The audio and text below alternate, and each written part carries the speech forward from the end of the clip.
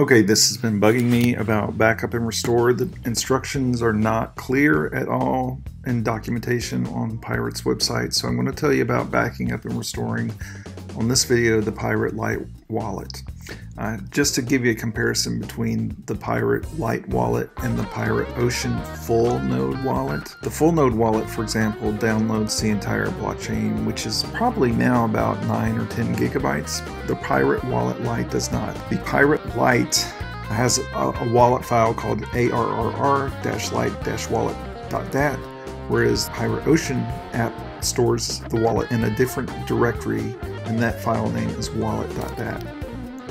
Another couple of differences is the Pirate Lite wallet and the full wallets, they're not compatible, so you can't use one for the other, as well as the Lite wallet encrypts, but the full wallet node does not encrypt. You cannot encrypt it. So that wallet, if you have that on your computer, it is not encrypted. If somebody gets that file or they have access to your computer, your wallet is completely exposed. Whereas the Lite wallet does encrypt, and once you encrypt it, it prompts you for passwords to do any action, such as to send coins or to send or to export or back up your wallet. So let's get into how we back this up.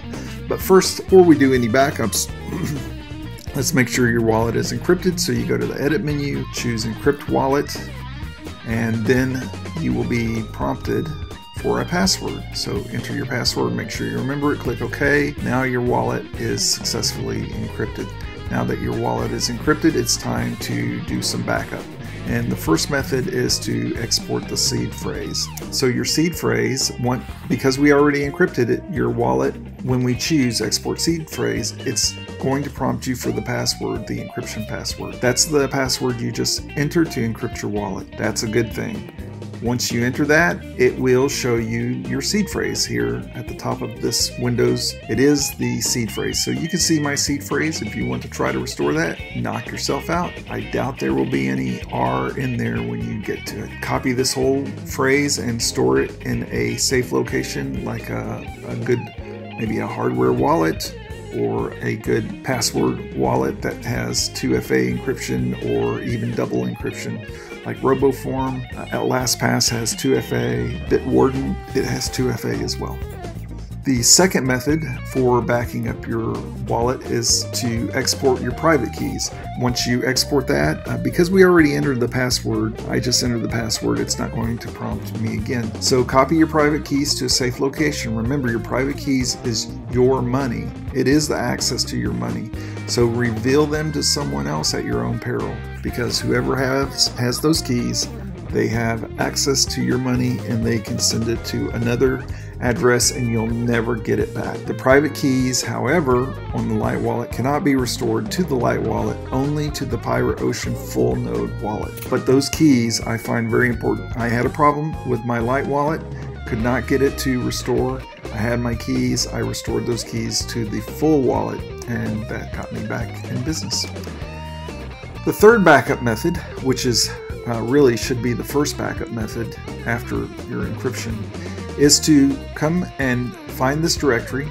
Like you can see here, I have it typed out users/Julie, or whatever your username is, /library /application support/pirate is the location of this wallet here. If you get that file, then back up that file to a safe location like an encrypted USB drive, or I wouldn't put it on Dropbox. But if it's encrypted and it's a strong password, even if somebody got it, they have to know that password. That is my first go-to method, because if my wallet becomes encrypted, and every time I make a change on my wallet, I back up that file, and that way I can go back to the last time I made a change. However, between the last time I made a change, if I received more R into my wallet to a new address, I won't get it back like this. That's when you want to go back to your seed phrase or your private keys, because basically the wallet contains your private keys and the transaction registry. Now, what good is a backup if you can't restore? So let's go through the restore methods.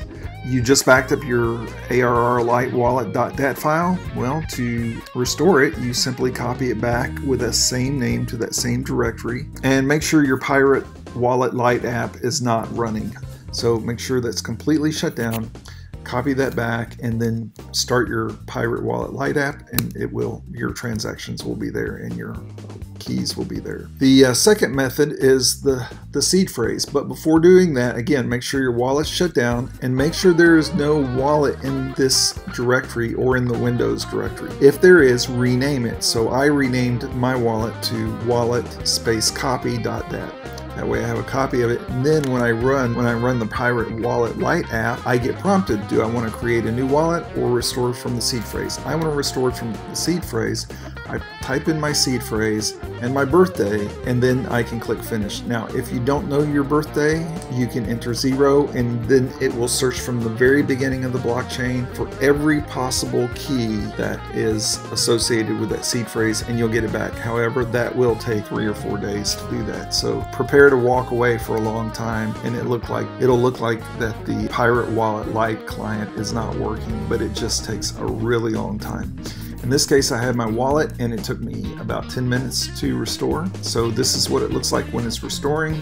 And like I said, mine restored in 10 minutes. In summary, for the first backup method, make a copy of the ARRR Lite wallet.dat. To restore it, just simply copy it back to the source location, as I show you here, which is the Library Application Support Pirate. That is under your user directory.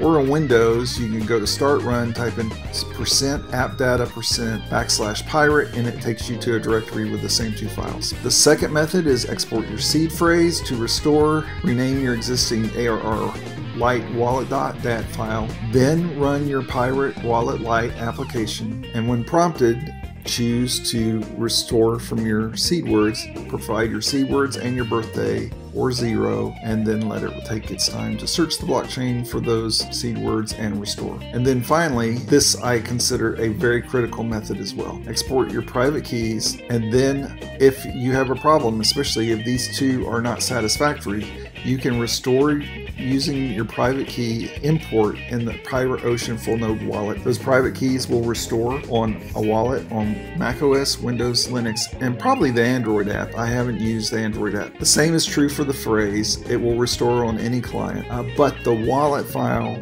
will not restore between the 2 wallets. However, I have taken my Mac wallet and I've restored it to my Windows wallet, so that appears to work. That's it. Hope it helps.